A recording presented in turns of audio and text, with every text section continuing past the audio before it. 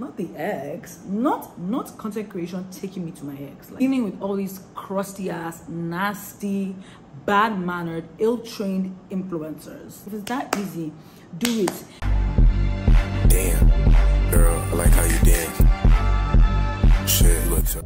Hi besties, welcome back to my YouTube channel, or welcome if it's your first time here and just seeing this beautiful face for the first time. I am the Ima and Miss Ima, and I'm very glad to have you here. Please make sure you're subscribed to my channel and you've turned on your notification bells. Also join the Miss Ima family everywhere by following me on Instagram and on TikTok by searching Miss Ima. The links will be in the description. Today we're going to be talking about something just a little bit stressful, so I'm going to be needing this, okay? And we're going to need a lot. Thank you. This is why I will always look at the glass as half full, not half empty, because it's literally full. I woke up this morning and I'm gonna have a content day today, and I said, you know what, I'm just gonna film a video on the struggles of being a content creator in Nigeria, a content creator.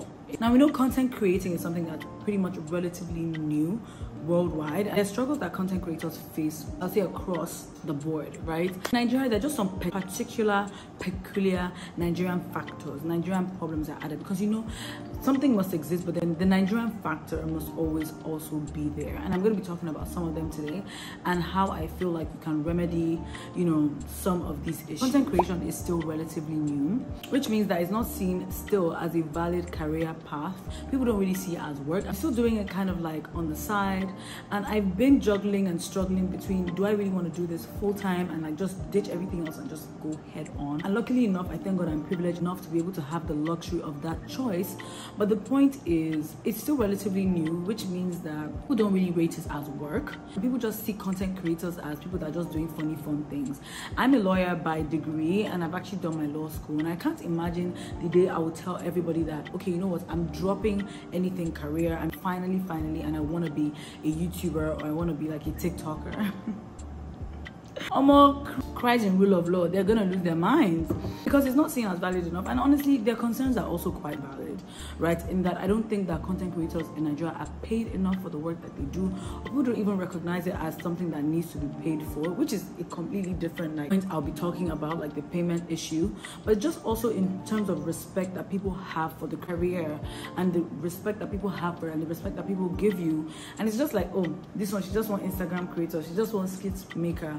And despite how much money some of these people make, they're still not given that respect that they deserve for the hard work that they're putting in. I always say this, people always look at people that have money or have clout or have whatever it is they think they have and think, oh, this person has it easy. And it's like, if it's that easy, do it.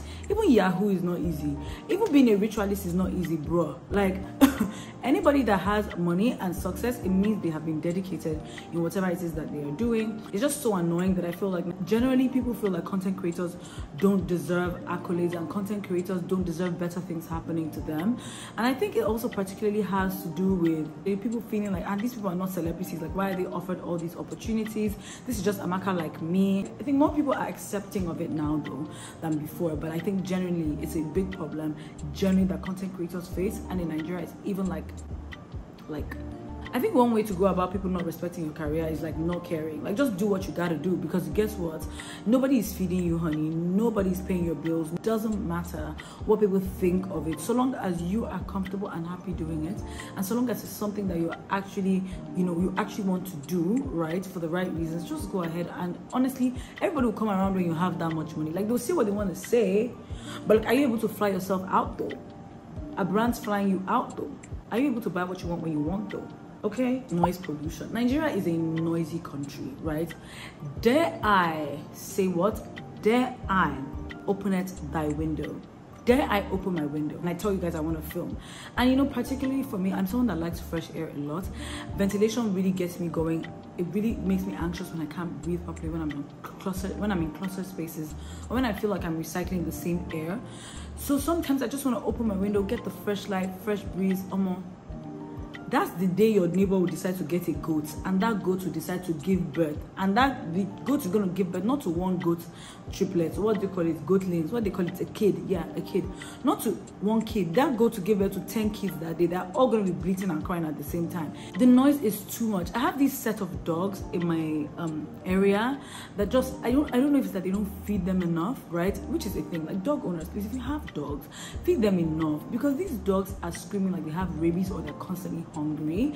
And let me catch those dogs. Honestly, let me not even catch those dogs. Those dogs even wake me up from sleep, let alone like wanting to film with your window open. Are you crazy? I know the noise is much worse for other people as well, in terms of if you're living in an area that's more crowded, and if you're living in an area where there's like a lot of okadas and keke people. I think one way to go about that is you just probably have to look for times that are more quiet and areas that are more quiet. I know in particular in Nigeria it's difficult because a lot of people don't live alone, they live with their relatives. I live with my family, but what I tend to do is my mom, she's always coming to my room, so I always just tell her, mommy, please, I want to film in this hour to this hour, and she just like respects that.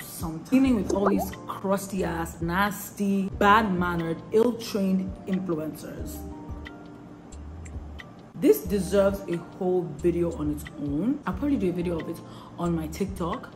But guys, when I say there's no community, right, there is no community. There are a couple of like big people who like themselves, but there's no community for content creators and influencers in Nigeria. I think it's partially because a lot of them are very bad-mannered, ill-mannered, very terribly behaved. I do have a story time going up on my TikTok, so you should check that out, where these influencers were so rude, they made me wait, right, because they thought that they had more of a following than me. Guys, when I tell you that this thing is so pathetic, these babes that I'm talking about had like 8,000 or so or whatever, right? It's not like marginally bigger, and even if it was, it's not a reason for you to treat someone badly. And I have way more followers than them on TikTok, but I wasn't treating them badly, but they didn't know that information, right? So they're being so rude, so nasty, so weird. I think that's a problem in the influencer community, like all over the world, but particularly in Nigeria, because there's so few resources that people have to like share. And I think there's so much jealousy and envy in the society as a whole, because Nigerians worship wealth and Nigerians worship success as opposed to like wanting to be successful for the right reasons. That's one of the issues. I also think that there's a lot of self-struggle, so like people have to basically do everything off their back, create the content, because like Nigeria is not going to give you any content to create. We're really struggling out here in this country. Like, we're struggling with a smile on, we're struggling with coated paint on. It's a combination of things, right? I feel like a lot of people feel like they've worked their asses off to get to where they are, and they really don't need to share that with anyone else. Like, I can understand that, but at the same time, honestly, you grow by lifting others, and it's not even like a hidden fact. Like, the more the community props everybody up, and I just feel like there's no community here. There's no set of resources you can go to find things, right? More of a community, you know. When you're thinking about how to charge and whatnot, like I remember when brands started messaging me from my TikTok, the email I put in my TikTok, and I didn't know what to charge at all. And I will go online, I'll be seeing figures for like American people, Canadian people, and I'm like, bro, like I know people are not going to accept that money from me in Nigeria just yet, even if we have the same amount of followers, which is another topic I'm going to be talking about today here as well. But I'm just saying, like, there's no community, there's no sense of togetherness, there's no sense of help, there's no sense. And I think as Nigerians, we particularly suffer from that. And then there's the added suffering of the fact that content creators are generally just nasty. Most people are nasty. It's like it doesn't hurt you to be nice. It doesn't take anything to be kind. There are very few Nigerian content creators that are even that big for them to be having such high shoulders like towards other people. I'm not saying you have to like everybody. I'm not saying you have to follow everyone back even. But I'm just saying basic respect and decency. So don't treat people like trash because they have less followers than you. Literally basics, right? One thing is just look for people that align with you, honestly, like, and grow together. Have a community for like smaller YouTubers, smaller content creators. There'll be so much, you know, co-creativity, you know, sharing of ideas, lifting up each other when we need it, because it's very tough already for us here, you know, that doing it on your own is so hard. I haven't been able to find that yet, particularly in Abuja, because we have less content creators in general and people that interact with you on the same level and on the same value sets, right? Because that's another thing I've struggled with.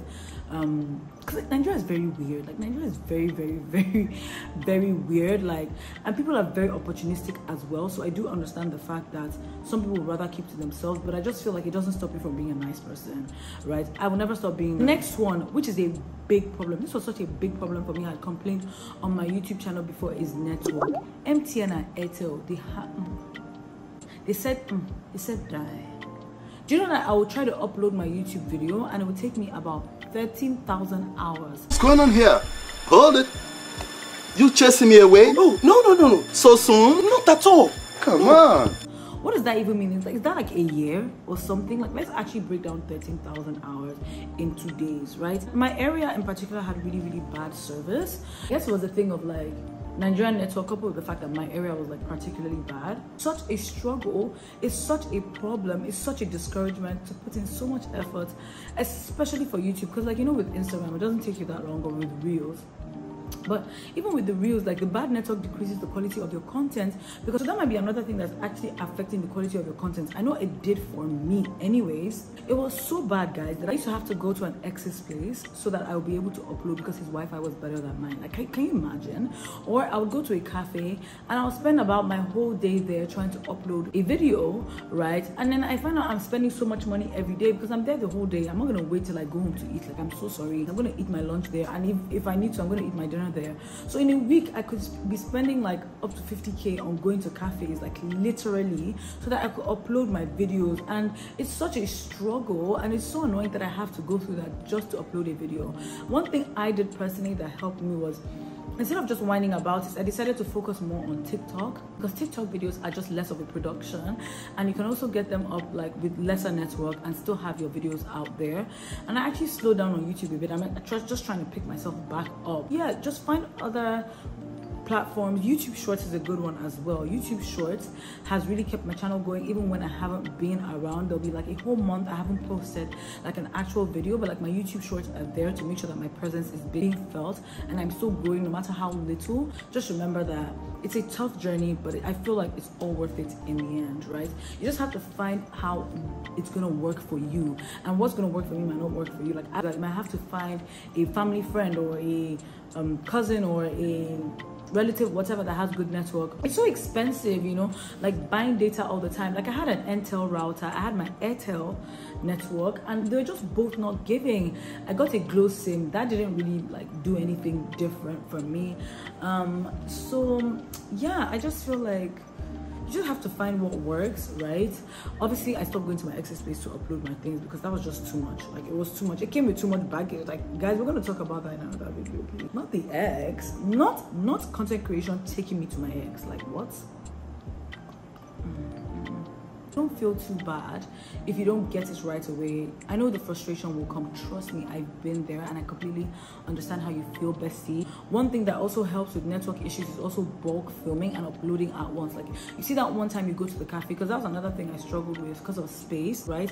Because it means you don't have to do an everyday thing. If you can just film, edit, and then you know you're going to use this one day, you're going to go to the cafe and you're just going to post. At least with like YouTube, you can schedule your posts, so you can upload them there, delete them from your phone, and then schedule it to go up live at a different time. I think Instagram is doing that now, and for TikTok you can save it on your draft. So pretty much you can manage that with bulk filming. Just fewer resources. Like we have shortage of power supply, we have shortage of everything, like shortage of nicer places, shortage of aesthetic places. Like the way you have to bank on your personality like this, like the way you have to bank on your personality is crazy. It's crazy. Like there's not just many cute places you can go to that are affordable. Not like you can't just walk on the streets and it's aesthetic. No. You see how people like do their, oh, like that girl on TikTok, Clark, that does the take a walk with me in New York. No, darling, nobody's taking a walk with you on your ugly ass street, my ugly ass street. Like it's so, like what I mean is it's just not aesthetic. I don't mean to sound so negative, but I'm just saying it's not aesthetic. You have to put in so much effort for something to look nice. That might not really be a problem for some people, but for me particularly, it was a problem for me when I started because I was particularly concerned about aesthetics. Now I'm really not that concerned, especially with TikTok. I feel like Instagram is still a bit more aesthetic driven, and Instagram is so intimidating, guys. It can't just be me, right? Instagram is so scary because you need aesthetic content. Like people are living in all white houses with all white furniture and all white fittings, you know. So I guess it's not really a big problem. The next one is just, like I said, fewer resources. So people are generally paid less, right, than their counterparts abroad. because there's fewer resources and people have less buying power here. Let me explain it. So for example, L'Oreal can do an advert here, but the buying power of Nigerians, because of the naira, is so weak and there's just many more poor people here. It means L'Oreal might spend, say, $1 million on their whole campaign in Nigeria for a year. But L'Oreal could put that money into a campaign per week in America, which means that those content creators there are earning more. And earning more obviously means you get to create better content because your work is reinvesting in your work, right?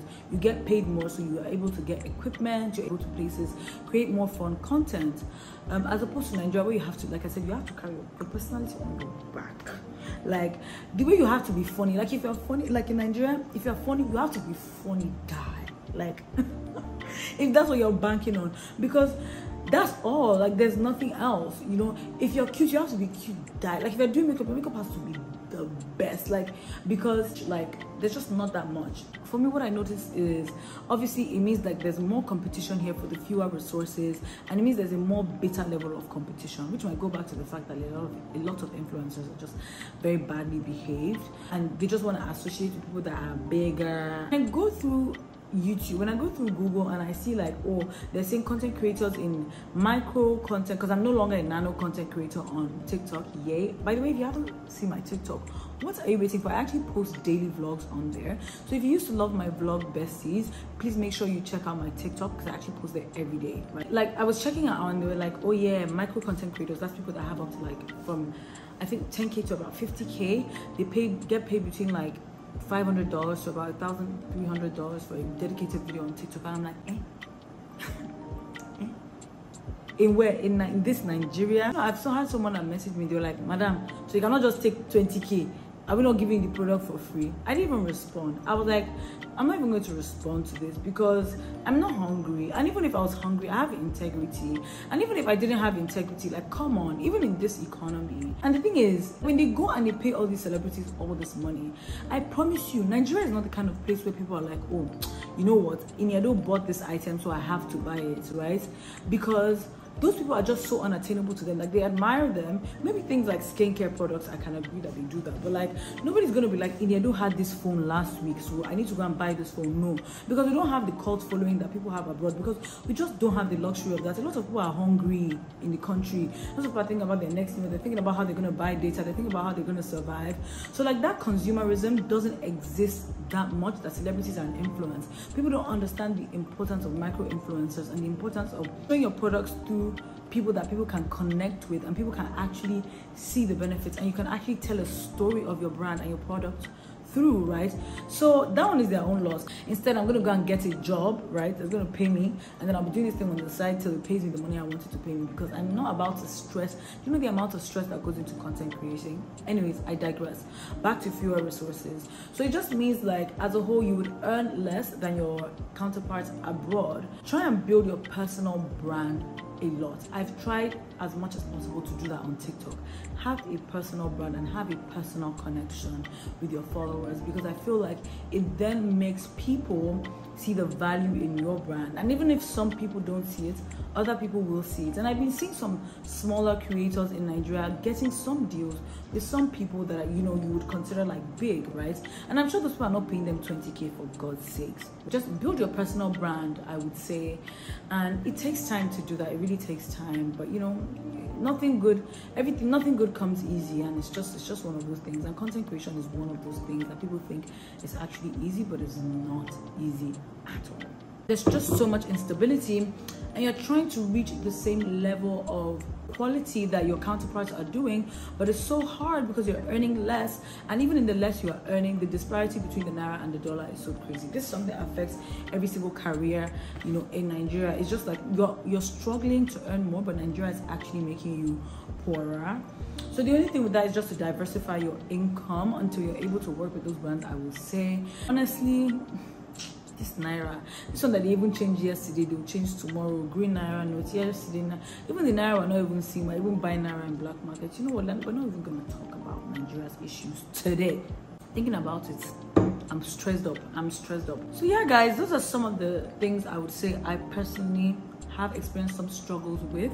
Let me know in the comments below if you guys have struggled with anything in particular, if you know anyone that struggled with anything in particular, like content creating wise, and like solutions you would prefer. One thing I really do feel like we need in Nigeria is like a community. We're just not communal. We're only communal by mouth when it comes to like bashing people, but we're not actually communal in terms of helping people. We're not communal in terms of growing. Like I said, it doesn't mean you have to follow people back or like anybody back, but it just means that this whole thing should not be shrouded in so much mystery. Like, people should be willing to open up like this. Here I do plan, and I really do hope for a lot more collaborations on my channel, on all my channels, that's social media channels. So you guys know I love you, besties. Anyways, I'll see you guys in the next video.